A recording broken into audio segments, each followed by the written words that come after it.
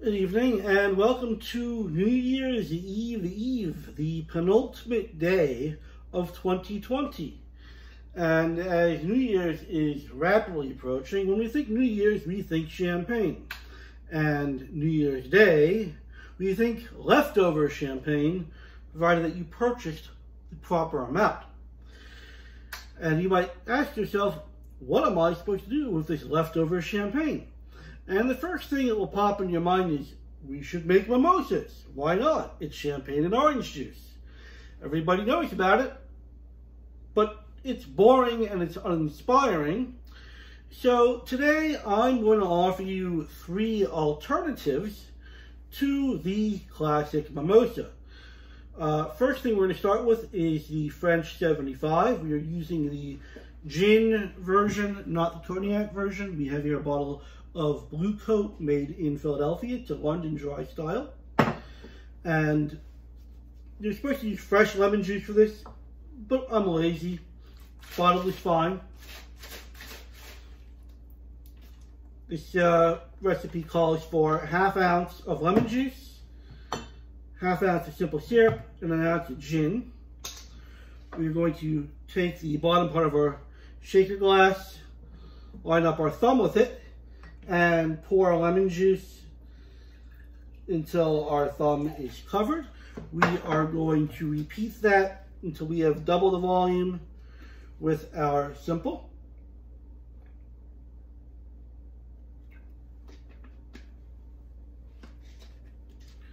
Then going to add ice.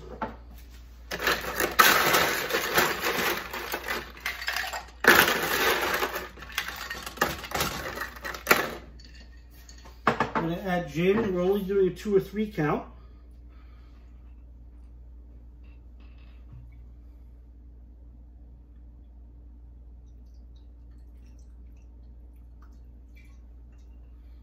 And then we are going to affix the top part of our shaker and shake vigorously.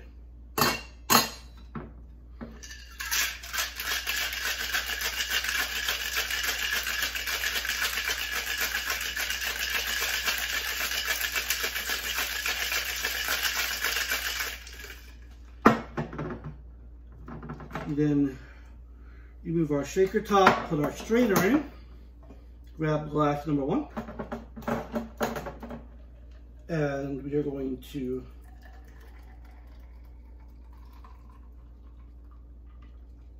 strain, leaving enough room at the top with our champagne.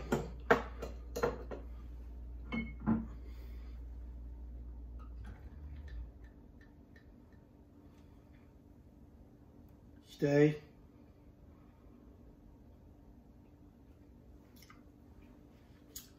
While that's settling, we're going to add a twist of lemon. This time I have my lemon twist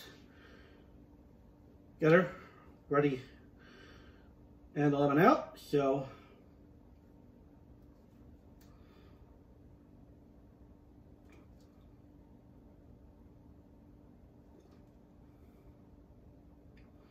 nice long twist on our lemon, and garnish such that it is draped over the side. And that is the classic original French 75.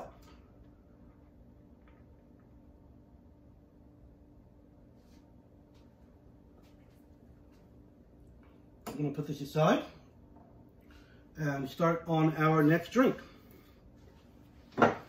which is the peach Bellini.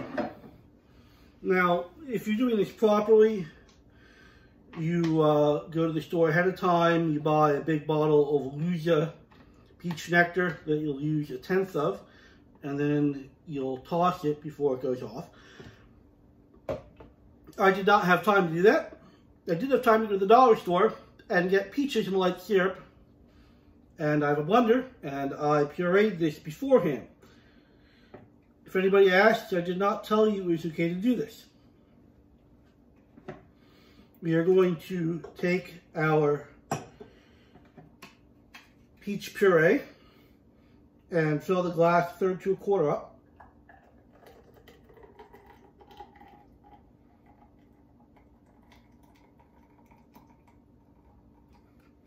and then fill with champagne.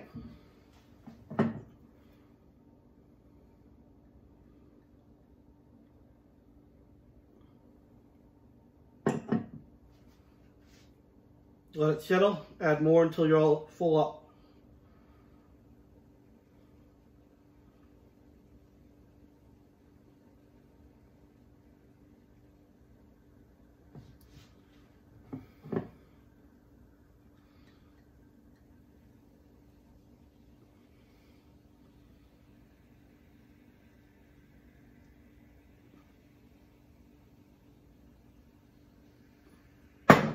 And then you're going to reach over and grab a straw.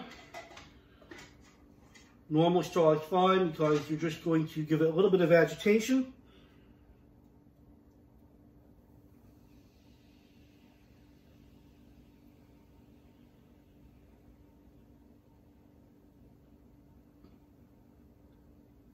And then wipe off your table. And discard your straw.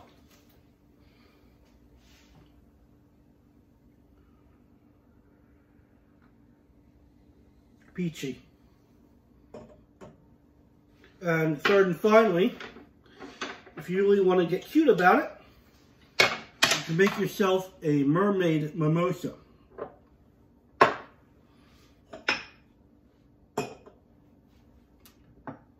Start with an ounce of melon liqueur. If you're doing that properly, you'll use Midori.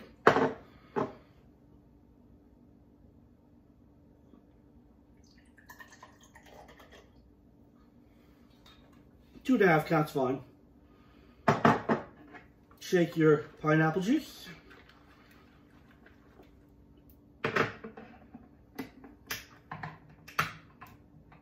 Up to about 1/3 of the glass, a little more. So you have that nice green color. Then you're going to add your blue Curaçao. Just enough to get the color effect you want.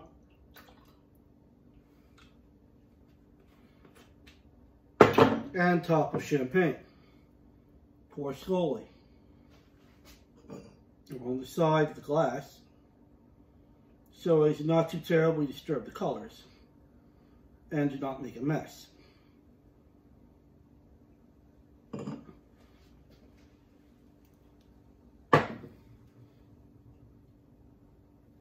And if it's looking a little too much green, you can always add just a dash more blue Curaçao.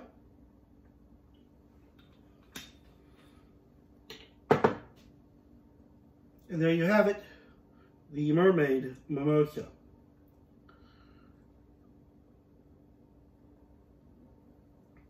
I'm just going to place these in a frame here so we can see. Again, French 75.